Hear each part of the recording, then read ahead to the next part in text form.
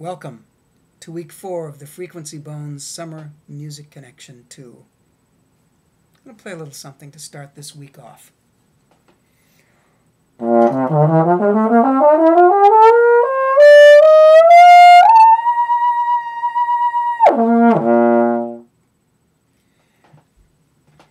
little bit of a range to show you, low B flat to what would be considered double high B flat.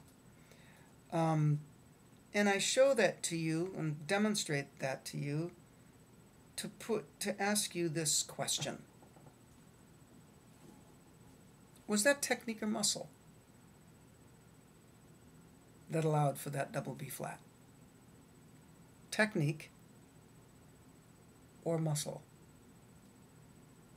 It's a good question, because this week is about range building, technique or muscle. In my mind, it's a combination of the two.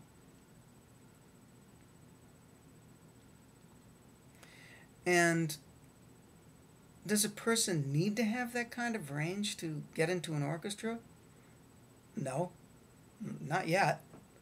And I say not yet because of what's being written these days.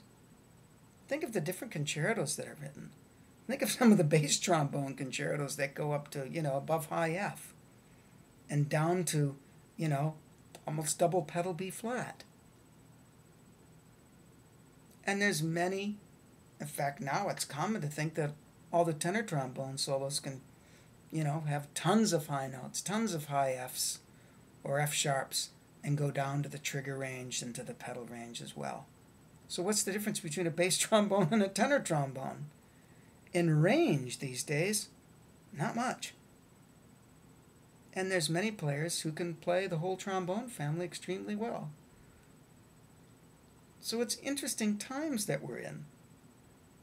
It's really just an extension of all the other times where a composer will write something that'll challenge the instrumentalists of the day to expand their technique. In other words, to expand what they can do. So the accepted now moves beyond what would be considered unacceptable, not playable, is now acceptable and playable, at least by some.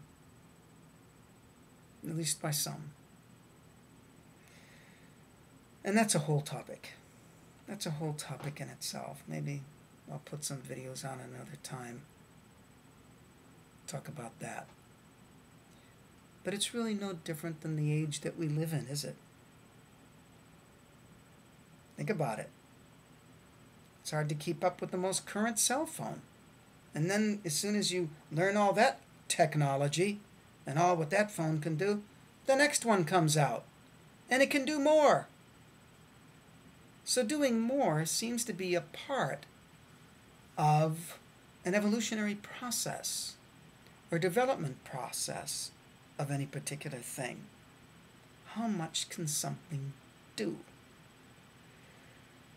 At the same time, they try to improve on what it already could do. So it's a combination of adding more, at the same time upgrading the actual quality of what has already been done.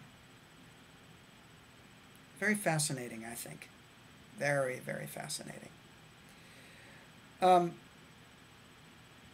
So given this, what about us, the trombonists?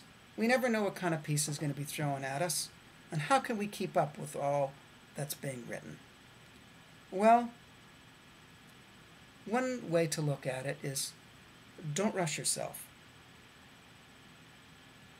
Make solid and integrated your technique and your musical mind and feelings. Integrate them and gradually expand them. Okay? A lot of times you'll see a classical orchestral trombone player trying to play jazz. Some can actually do it extremely well, and some sound like they're trying to play jazz, probably just like some jazz players would be trying to play orchestral music.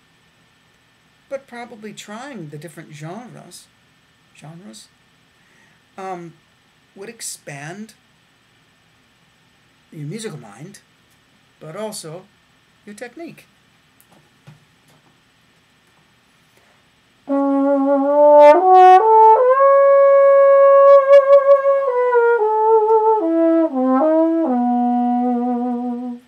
Doing that is very different, isn't it, than going very, very different. And so it is possible to do many kinds of different things. And I think that's when we think of someone with a lot of technique, sometimes, of course, we think of speed. Someone who, can just pick up their horn and do something. But usually they're moving their slide. That was, some fast lip slurs. But sometimes we think of someone who can just, tongue all over the place in incredibly fast speed and go up and down the instrument and have all this facility. Now, does this have to do with music? Yes and no, depending on what music is to you. If the acquisition of being able to do more and more and more and more then takes the music making, the expressive nature, the spirit of the music to be less and less and less, that is a very big problem. And that is something with our society now that's, I think, worth looking into. How much does this quest for technology interfere with other than the things that need a different sense of time? So in that, looking at it from even that standpoint, there could be a lot of pressure on a musician to be able to do more and more and more and more.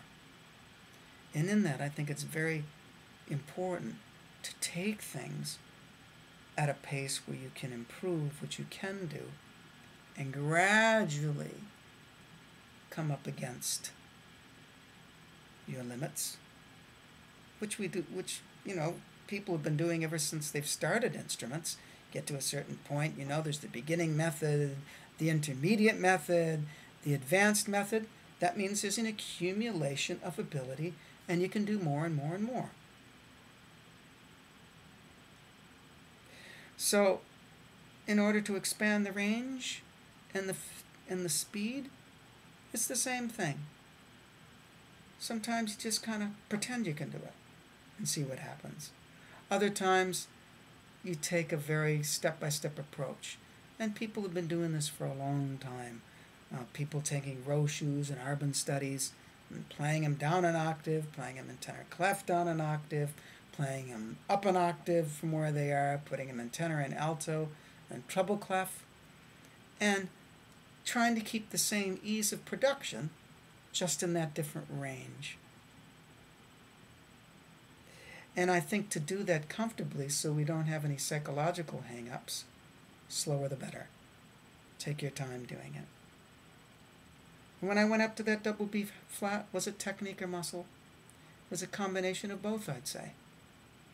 But in a way, more technical formation. It was a technique in my formation. I moved the mouthpiece away from me a little bit. Had my lips very, very together.